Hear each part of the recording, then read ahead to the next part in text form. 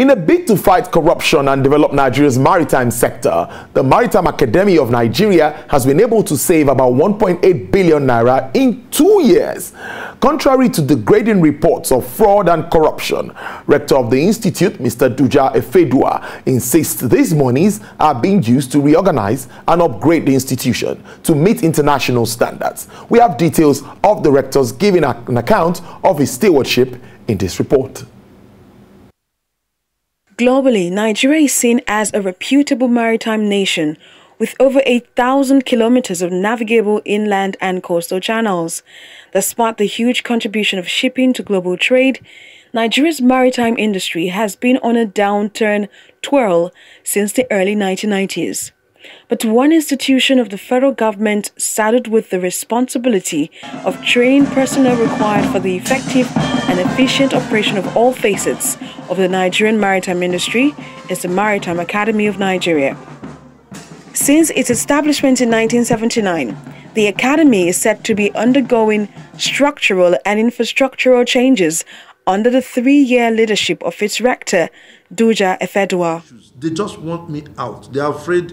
According to the rector, the Academy is now evolving and has embarked on various programs, initiatives and projects. Changes from rectors and administrators could not achieve in 42 years. Show the camera the petition.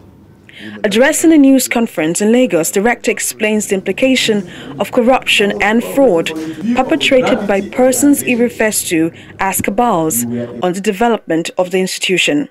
I feel sorry for the next person going to take over from me because this cabal, they are still there. And they will never give up because they've tasted money before in that academy and they think it must continue. The government does not give money to MDAs to share to people. If they need money, as this program, this poverty alleviation program, they should apply. People will consider them. 70–80% of the money that comes to the academy is either shared or looted out or siphoned through fake contracts. That's why they see me as a stumbling block. They've held meetings. This guy has to leave. Between 2017 and 2018, over 6,000 petitions have been written against the current leadership. The latest is coming from one Mr. Adamu Jibrin, a former staff, now turned whistleblower. Reports by some online newspapers surfaced weeks ago asking the Economic and Financial Crimes Commission to investigate and prosecute the management of the institution of allegations of fraud and corruption. While the reports are read in the open, the institution's management is yet to be called for questioning. I've never seen a place where you write petitions to anti-graft agencies, then they will all surface online. Are you telling me the EFCC doing that? The answer is no. So what that Jibrin was doing, because he's a professional blackmailer and that's what he has been doing before. The petitioner alleges that millions of naira have been siphoned out from the treasury of the institution. These claims have, however, been refuted. The rector reads one of the many threatening messages received by anonymous persons. According to him, corruption is fighting back. And I challenge them to a TV debate. Anybody who thinks they don't hide under the masquerade of internet to be publicizing about publishing rubbish. As soon as Jusun resumes, you will see fireworks.